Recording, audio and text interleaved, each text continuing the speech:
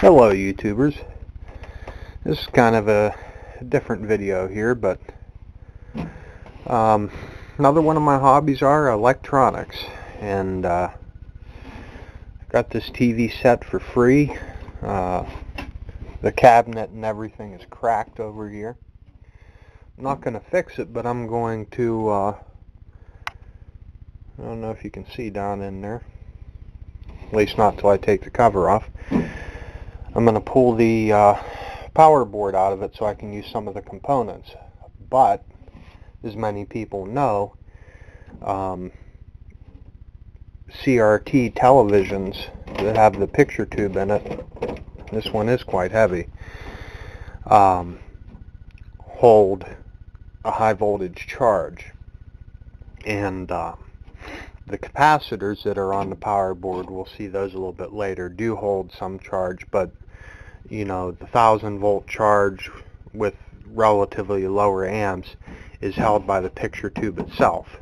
The tube is actually, the tube acts like a big capacitor. So I'm going to have to take this cabinet off and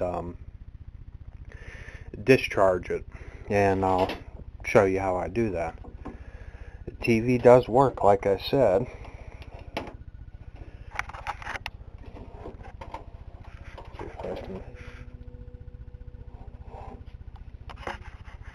There we go. Yeah, I'll do it when I get the sound's kind of funny on it, but the main part is the flyback transformer works, which is what I'm after.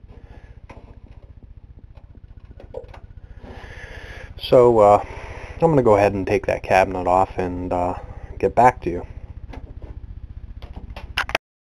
This episode will be brought to you by the 100-watt light bulb.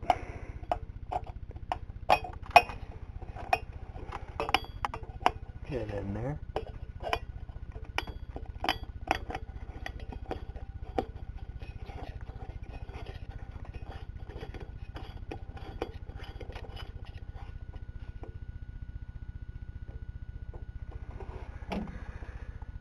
Let there be light. Anyhow, once you get the cover off, that's what's inside, and the part we have to discharge is actually this lead right here. It is enough to give you a good jolt.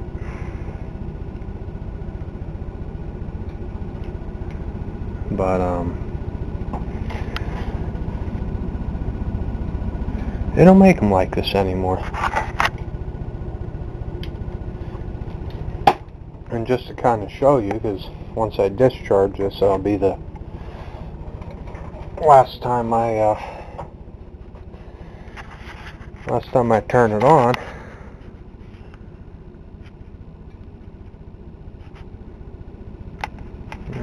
Let's see. You can see the light back there. That's the picture tube. And if you look real close here, you see that orange glow. That's the back part of the tube. It glows just like the vacuum tubes, and vacuum tubes are still used. So, yep. Okay, first of all, before I do any of this, I am by no means a professional. But when you discharge the anode lead, the high voltage lead of the flyback, and discharge the picture tube, you want to find a chassis ground or a chassis ground, and there is one right there. Those have been used for grounds. Anything like that. With these sets, it's a little bit harder because they're all plastic. The other ones had metal. Some of them have a metal wire. This little item right here is a degaussing, demagnetizing band, I believe.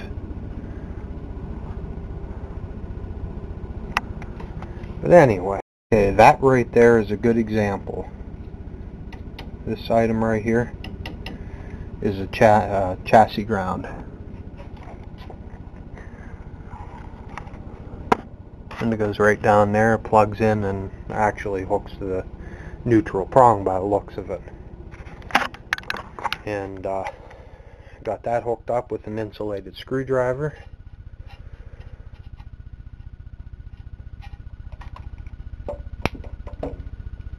And if you heard that little snap,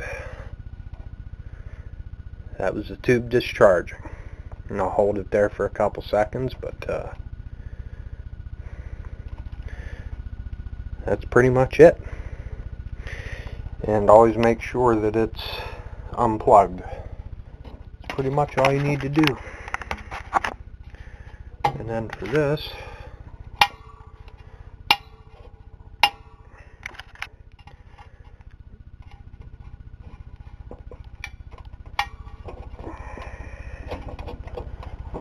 some of these you just pinch.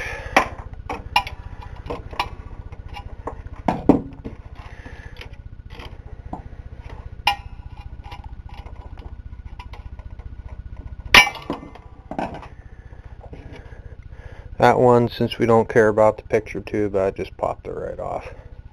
But usually you want to be careful, and you want to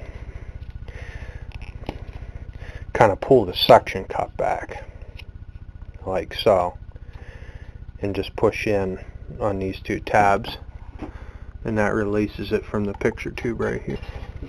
Now if you were going to reinstall this, you want to clean that area, and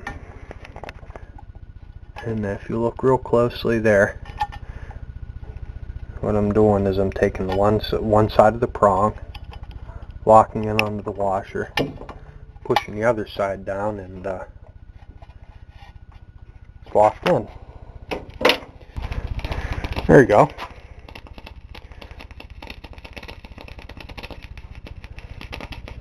A little bit of high voltage. There we go. Yep, pretty cool. One other thing I wanted to show you. That's the plug off the back of the picture tube here. These four wires here, red and blue, yellow, and white, all go to these coils here. There's one set of coils that does a horizontal sweep, and there's another set of coils that does vertical sweep. Basically, you get your high voltage here, into the picture tube, it strikes an arch, yeah. Strikes an arc, helps light up the picture tube, and this is what helps sweep the image that you see on your screen. Now, if you were to take, that one's not labeled. I'm not sure which one's vertical, which one's horizontal, but if you were to take and reverse the polarity of these, it would make the picture show up upside down. Essentially, it's like flipping the television set over. Like I said, drop your screwdriver, shut the camera off somehow, I have no idea. Take a screw out. Oops. Gotta remember to put the screw back on that piece. And there is one more screw. Always keep these. These are nice little clips to hold wires together. There's a couple more inside here. Got some extra stuff I gotta disconnect. Just need the board for its power, that's all.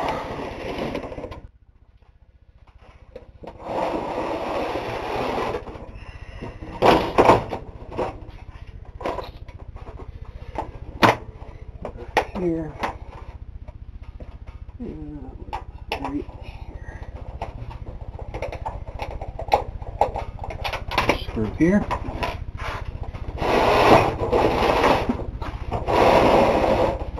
That should be. Yeah.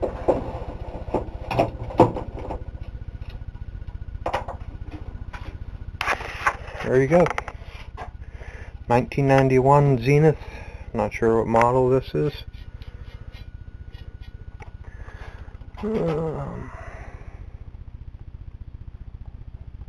Just added, I don't know if you guys can see that there. It's a 1991. It's on the back of the cover. And let's see what we got here. Got a speaker. I can't tell how that's on there. That's loose. I think this thing was dropped, but basically we'll disconnect that speaker. We don't need that. And there it is.